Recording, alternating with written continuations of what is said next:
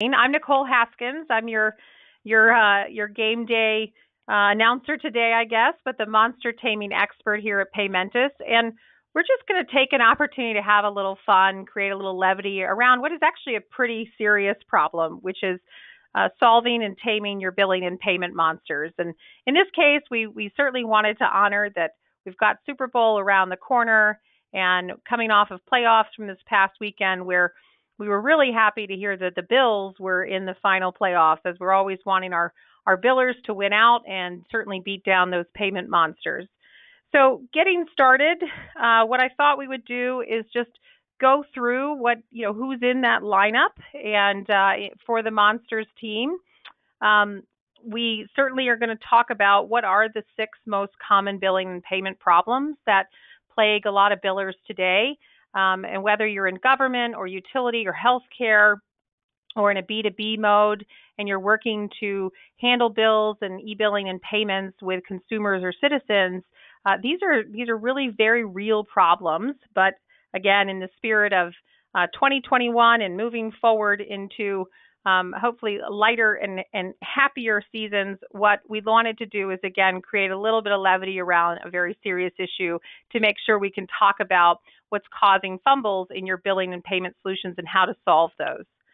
So some of the most common items or problems that we hear as we are engaged with billers throughout the nation are that they have low adoption of self-service channels. They have inefficient or legacy billing or payment systems that's preventing them from move forward into a billing and payment solution that might meet their needs. They struggle a lot with poor customer service experiences over the web or even over the phone. And they aren't getting back great satisfaction surveys of those payment experiences. Of course, one of the big ones is security of customer information, constantly having to stay on top of NACHA or PCI compliance regulations. And they have complicated reporting processes if they wanted to track down a payment or a problem, or certainly try to figure out where their payments are coming from, or their chargebacks or returns or the reconciliation. That it's a very complicated process. And the last problem, which we'll talk about that is very common, is there can be a lot of reluctance to change. There's a lot of perceptions that these are very difficult systems to install. You have to upgrade your billing solutions. It's a year-long project. There's just a lot of reluctance to change this out because it can feel and seem so complicated. So we know that these monsters exist for every biller in every vertical out there. But obviously, our goal is to arm you and help in any way we can to make sure that they're stopped or sacked or tackled or contained. So let's get started and just look at where we have in today's starting lineup our monsters. And we're going to start actually with Brock. Brock is, we call him the blockhead, and you would think that that's a good term to use in football, but ultimately, what he really is he's creating clunky payment experiences that create roadblocks for your customers. So examples of these we're going to talk about, but just to give you a little bit of insight about Brock, his goal is to make it cumbersome. His goal is to scare away customers from using self-service. And we've all been through these payment experiences where we're online or over the phone, and you just feel like you can't get to the next step. You can't get to the final piece where you can hang up or close out that window on the web and move on about your day because you're asked to do so many features and enter so much information when you're just there to make a payment. So again, Brock lives in Biller City, constantly creating roadblocks. He's also one of the MVPs on the Biller football team. But he's definitely been charged with roughing the passer a bit, and he's certainly making it difficult on customers and consumers who are just trying to simply interact with their bill itself. But another small side that we want to talk about with Brock that has a big impact on billers is the types of consumers that he's affecting. As you guys know, as billers that are trying to serve as many customers and citizens as possible, you have generations that you're serving. And so when we talk about what is blocking people from making payments seamlessly or frictionlessly, a lot of times it comes down to what generation are they in? What channels of technology do they use? what components or what pieces are they stuck on can sometimes be related to how they grew up and what devices that they're actually utilizing. And a lot of times we focus on maybe the generations that are actually the parents of the millennial generation, the baby boomers, thinking that they may not have adopted technology as much as they should. But that's actually not true. The baby boomers, which is the second largest generation, and the millennial generation, which is the first largest, they are digital natives, and mainly because of the fact that their children were using digital platforms and digital payments before anyone else, and that caused the parents to have to interact with that world as well. But we're going to focus a little bit on the millennial generation today, which is that largest generation, and where are they feeling blocked? And you can imagine with 20% of them never having written a check, most of them are using other forms of payment than even a traditional credit card, and they make up 75% of the workforce, that as these customers and consumers and citizens are trying to pay utility bills or their patient bill or their mortgage, that they're struggling with sometimes traditional methods of payment and also the checkout process that could be cumbersome. So one of the things we do to counteract Brock is we say, okay, we want to make sure that we put in place tools that not only meet traditional payment methods needs, such as ACHs and credit cards, but also the more modern generational needs, such as adding digital wallets like PayPal and Venmo and PayPal Credit and Amazon Pay, so that not only do they get the payment type that they're looking to use and that they use in their everyday life, that they can, again, check out or complete their user experience quickly, but they can also do it with less keystrokes, using features like One Touch that auto-fills in all the information and also makes them feel like they're using a way of payment that they're used to in their traditional lives. So Brock can have a big impact, but one of the ways to certainly put him on those sidelines is to say, okay, I'm going to look at my user experience, see where I have blocked it along the way or made it difficult when there are tools out there that could make it easier for the end user, such as using digital wallets, using saved payment methods, and using features like One Touch. So recap Brock's fumbles, clunky payment experiences, disorderly payment experiences, and how to tackle those is just to think about what are some modern payment methods that reduce the end user's time in actually getting to the payment components. Who are we actually serving? And it's probably all generations. And what are the payment methods that they use? And obviously finding a vendor that can certainly work with these different payment methods that definitely reduce the cumbersome checkout process. So here's one of my favorite players. This is Argus. And Argus, we call him the ungainly, but what he really represents is one of the most understated but serious billing issues that come up with billers today. And what I mean by that is a lot of times, as you guys know, in your organizations, you're struggling with, I've got a billing system, I have bill print vendors, I have e-billing platforms, I have gateway solutions, I have payment processors, I have lockbox providers, and you have to report and reconcile on all of that. You have to make sure they all play nice together, they work cohesively. And so a lot of times that can make you a little cross-eyed. It can make you having to look at lots of different silos out there, lots of different landscapes that you have to kind of bring together in these payment silos in order to have a cohesive solution for your end user, but also to help with reducing that nightmare, for your back office staff and IT teams. So Argus really represents what many billers struggles with, which is between 10 and 15 different vendors in order to just have an e-billing and e-payment system that works best for the end user. So we'll take a look at where he lives. He loves to live in IT and certainly in the reporting and financial aspects of billers, kind of wreaking havoc along the way and saying, I know you need to go look at how many IVR payments you had and then check the gateway and then troubleshoot with this vendor if there's a problem. And so we know his fumbles are, as I mentioned, managing lots of vendor relationships and complicated reporting. But how to tackle that is to say, look, my end users need real-time data. We need to have a integrated solution, a holistic solution. We need to have things like single reconciliation solutions. And so one of the ways to tame and contain Argus is to say, okay, I can't have a solution that has a e-bill vendor here and a text vendor there and a chatbot vendor here and different PayPal components with different vendors and gateways. And these all hook to maybe different databases. I need something a bit more holistic. So this is where Paymentus comes in, and we said, just like we want to simplify the front end for the end user to have a nice frictionless environment to make a payment or to get information about their bill in, we also want to do that on the back office side. We want to say, okay, in the back office side, we want to go into an agent dashboard that has all the information we need in a single reconciliation system.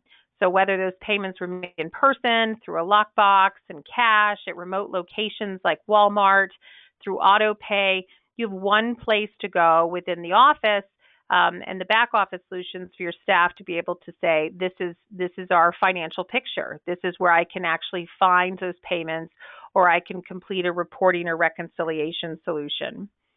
And so we provide a single repository for your posting reports and your deposits and anything that you need in order to complete your end-to-end process on the back office as you put in place billing systems. And so what that looks like is really an improved tool set for tracking payments. It looks like, again, that cohesive, holistic view into seeing the transactions coming through your system today, where you can go in and view them in more detail or cancel or refund them or just watch as they continue to post so that you're being able to see that in real time as those payments are being made. And so that takes a very complicated environment that Argus thrives in and really moves it into a simplistic solution that says, okay, yes, we're going to have one payment processing solution. We're going to have one provider for the channels, and we can integrate that into the many different databases we might have. So Ingrid, we're going to talk about for a few minutes. She's an interesting family member or team member of the Monsters. You know, a lot of times people don't like to talk about Ingrid a ton. She's very cumbersome, and what she's really representing in many ways is inertia. So we like to bring up Ingrid and talk about her a little bit because we like our billers to understand that even if you're running on a very old legacy billing system, you can modernize. You can provide the front end solutions that your customers will enjoy. You can get rid of layers of ice and you know, her inability to change or move that can kind of bog down the entire team, the entire group. Obviously, if you have a billing system that you can't get access to, or real-time access, or you can't get data out, or you're hindered because your e-bills are not provided in PDFs, and there's a million examples that we could use, you feel stuck, and your staff feels stuck. But you certainly don't have to feel stuck or frozen in time, because the payment landscape is always moving forward. There's always a new feature, a new function, a new tool, and you want to be able to take advantage of those as quickly as possible so that you can keep up with what your customers are doing in lots of other areas, in the retail spaces, in their public sector spaces, in their healthcare spaces. So some of her fumbles are outdated payment systems that, you know, you just maybe don't have time to change. But with the simple change into a modern system, you might find that actually saves you more time than the time you would put into replacing it. They're struggling with legacy billing solutions that they think maybe nobody can work with, where that's worth an exploration just so that you can see the positive impacts that a new front end can have. And then, you know, a lot of times billers are struggling with just internal stakeholders that they just don't want to change, or it's good enough. But again, this is one of those markets and one of those services that you all offer as billers that are always changing. It's always changing, especially with the past 12 months. We're always seeing what are new ways for people to pay? How do we serve our underbanked or our cash preferred? How do we handle that our offices are closed? And how do we work with digital wallets, which have now surpassed credit card usage? So we have to always be changing in order to stay on top of customer satisfaction and also drive adoption. So a couple of the examples of if you were to look at moving forward with a new billing system, some of the enhancements that are available out there are things like chatbot, meaning the ability to use a conversational chatbot on your portal so that you can alleviate live staff from having to interact with customers or citizens, or to help with those millennial generations that are actually trying to replace a lot of human-to-human interactions themselves. So chatbot has really become a very, very popular tool on a lot of retail sites, and it's definitely making an impact in the billing world. And so having a PCI compliant, automated machine learning and artificial intelligence solutions that citizens and customers can just come in and simply enter an account number or ask it a question, make a payment, can save thousands of calls and inquiries to really what is an already exhausted customer service teams during this time. But in order to get to something like chatbot, you have to be willing to change. You have to be willing to modernize. And so that's why we like to talk about Ingrid a little bit.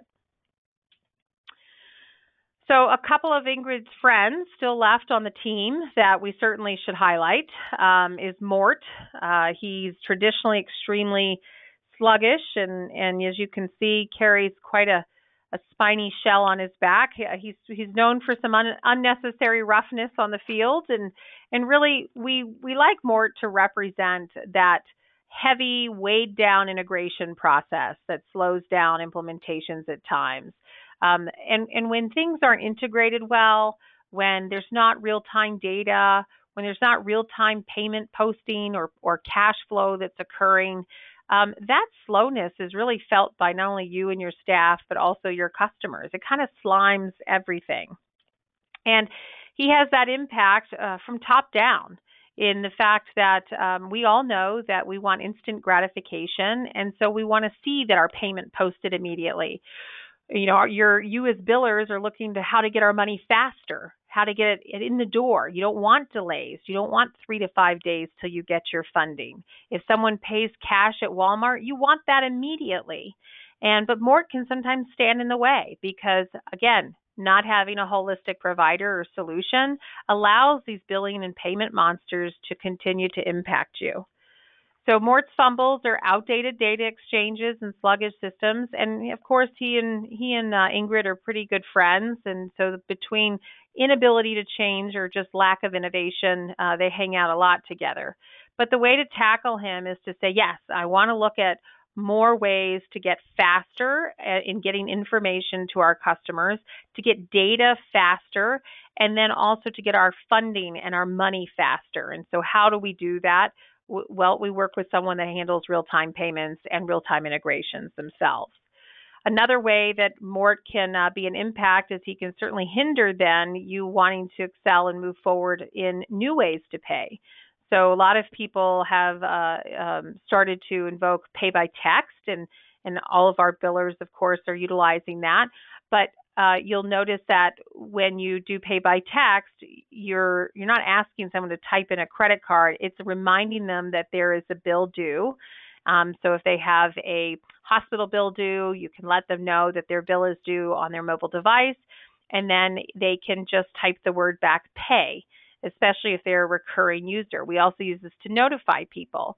And so this is a way that using our technology and removing Mort, slowing things down, is that we're notifying them faster. They're not waiting for a bill in the mail. They're not checking their email for a monthly delivery. They are getting it right there on their device that they're holding, 18 hours out of the day. And so they can immediately then react, which means that when they react, and if you have real time supported, you get your money immediately.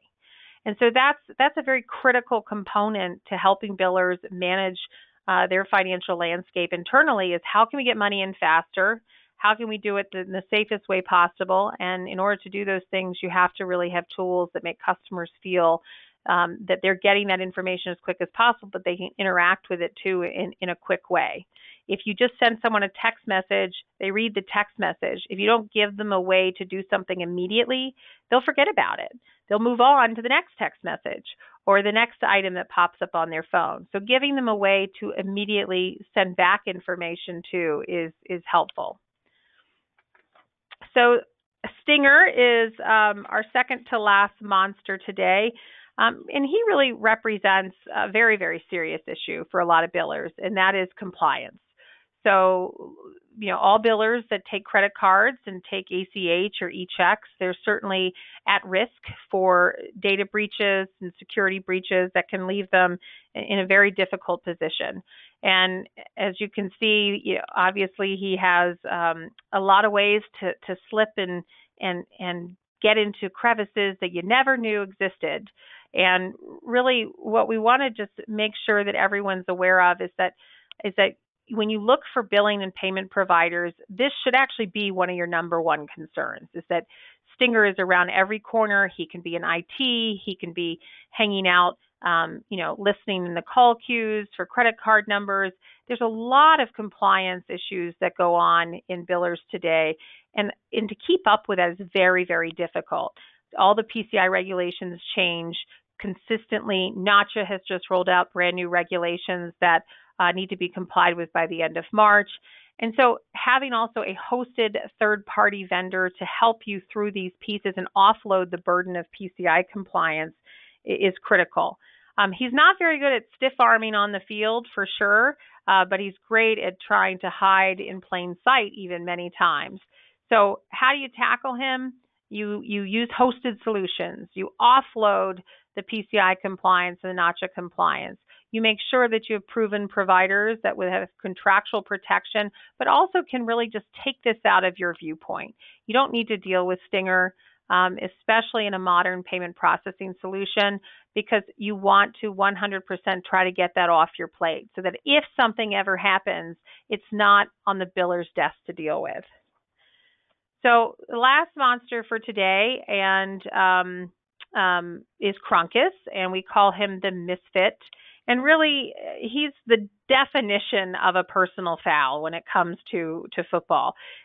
Just looking at him, you're really showing that he has a poor and unattractive user experience, and he creates problems constantly with adoption and customer satisfaction. And you heard me mention that all these monsters kind of are in the same family and on the same team, and that's really true. They all play together. They all hang out together. And so when we talk about kind of wrapping up the thoughts around what are the 6, most difficult billing and payment problems to solve, and by using companies like Paymentus to do so, this is one of those ones that a lot of times gets overlooked, is that at the end of the day, even if you modernized everything, you're all real time, you've offloaded your security concerns by using hosted and SaaS-based solutions, unless you have a system that customers will want to come back to again and again, that's had the user interface is thought about, that really says, okay, they're trying to make this as easy as possible for me to complete a payment or get billing and payment information so that I will complete a payment or be in the know about payments and bills, is critical. And a lot of times, you see things like PIN numbers or multiple windows opening, or there's, a 17-digit account number, and then you have to enter your billing address on top of that. Lots of just little items that, as companies are out there and sites are out there that are trying to do the previous 5 monsters we talked about, a lot of times that can cause issues in the user experience. So I like to bring up Crunkus at the very last part, just because it's the thing that is the most, physical in front of your customers, of coming to your website every single day, seeing those bills in their mailbox or on their text to pay or on their phones or emails. And they want to be able to have this pleasant experience, even though we all know paying bills isn't a pleasant experience many times. You have to make it as pleasant as possible so they will use the automation. They will use those secured services that you've provided. They will interact with a frictionless system that has no roadblocks. And so I like this little representation of Crunkus showing that, if you build it, they will come to your web. And if they build it, they'll come to your IVR to make payments. But it has to be pleasing. It has to be something that they want to come back and use again, so that you continue to see those adoption rates increase. In the last 12 months, mainly due to necessity, everyone has seen their adoption increase in e-commerce. But we don't feel that that is going to decline now. Once people got used to paying bills and accessing information through the channels that are provided, they'll stay using those automated channels, but they're not going to maybe like it. So the other side of this is you might get the adoption you need, but then you have to still have satisfied customers along the way. So how to tackle Crunkus? You're continually evolving and innovating so that you do keep up with the ever-changing landscape. You offer as many ways to pay as possible, and you're consistently making sure that you do meet your demographics needs, like we talked about with Brock, but also that you're making your billing and payment solution as attractive and user-friendly as possible too, so that they want to come back again and again. So our winning game plan for your customers and your agency, just as a quick recap of our 6 billion in payment monsters, is really to find those quick, convenient ways to pay, like PayPal, like Amazon Pay, like Venmo. Make sure you certainly think about that user experience in your adoption. Find vendors that are hosted and modern and can do real-time data exchanges so that your back office isn't dealing with a multi-eyed, Argus. And then really, obviously, is finding the right vendor that can advance your current solution. Vendors that are moving forward, like Paymentus, into remote location payments so that people can make payments at Walmart, are supporting all the digital wallets like PayPal, Apple, Google, have chatbots and voice assistants with Amazon, Alexa, and they're watching where the customers are going. They're saying, okay, we can't always wait for the customer to come to us and worry about just those 6 billion in payment monsters there. We also have to figure out a way of how we're going to go to where they're going today. And so you've probably noticed certainly that I've brought up remote location payments, making payments with Walmart at Walmart, making payments with digitized cash with PayPal. And that's just another way to say, I want our customers to come to our sites and our IVR systems and our text-to-pays, but I also want to be able to give the demographics that need notifications and need to also go to other locations to make payment service as well. And so with our team, here's a recap of our team together. We don't feel that they're going to win the game against the billers in any way, especially with the help of Paymentus and vendors that really understand how to solve and contain these billing and payment monsters.